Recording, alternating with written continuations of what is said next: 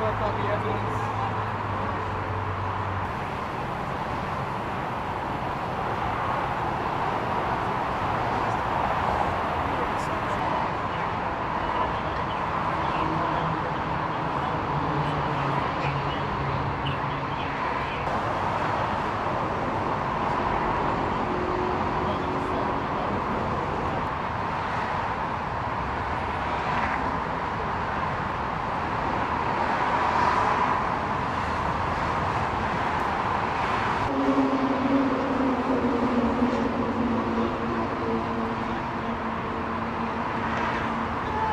Danilo. How do you spell that? D-A-N-I-L-O. Is that your first name? Yeah. And your last name? G-A-M-I-L. And how do you pronounce that? Gamil. Okay. So you're inside enjoying the night. Tell us what happened. No, we were trying to join the night. Oh, so literally we just walked in and we went to the lobby and there was no line. So right when we came up, like my girlfriend, we were trying to recharge our card, and then all of a sudden we heard a loud "pa!" like right behind us, and we jumped and we were like, what the hell?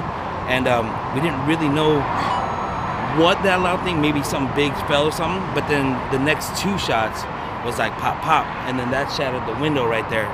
And then that window was like, we were right in the middle of that lobby, so we're like, oh shit. So we ran over around the counter over here, and my girlfriend slipped on the side of the counter. I went to grab her and pull her behind. The manly man. And and then as I grabbed her, like maybe 5 feet away, there was this younger fella in a blue hoodie, and he had a gun to his side.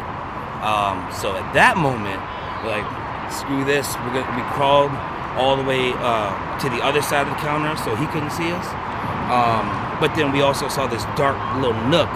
So we went in there, that nook, and it was a tiny little room covered with a curtain, and two of the employees are back there. So they luckily shared the spot with us, and you know, I just closed the curtain and I kept my head out to see what's going on. But honestly, I didn't see the firing. I don't know.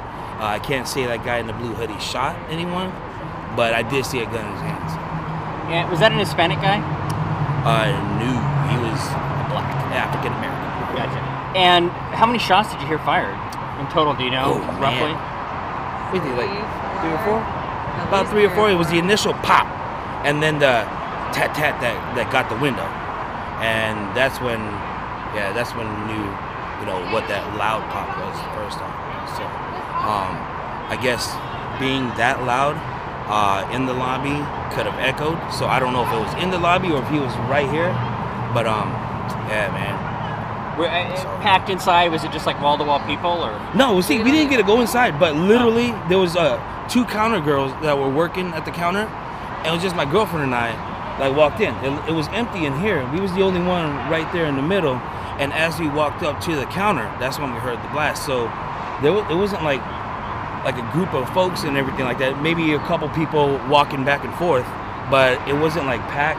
But then again, I didn't get to go inside, so I don't know. Describe what happened after the gunfire. Were people running out? I mean, it was basically like an active shooter. It's a packed inside. There's gunshots. Both.